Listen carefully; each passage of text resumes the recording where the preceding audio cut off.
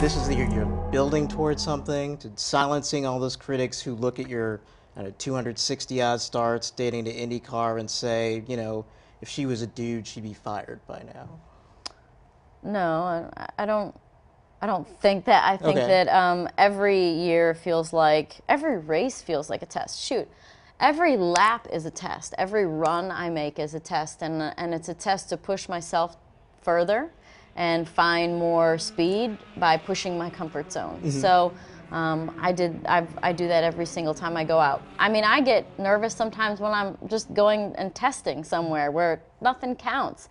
It does count because it's, you know, it's showing what you can do. So I think this is, you know, this year so far, it's starting off well as a product of working hard and having people believe in me. And it's really kind of, I feel like this year I've thought a lot more about that I'm so lucky that people have believed in me for so long and stuck it out, and it feels good to, you know, get some good results and to really just start running better.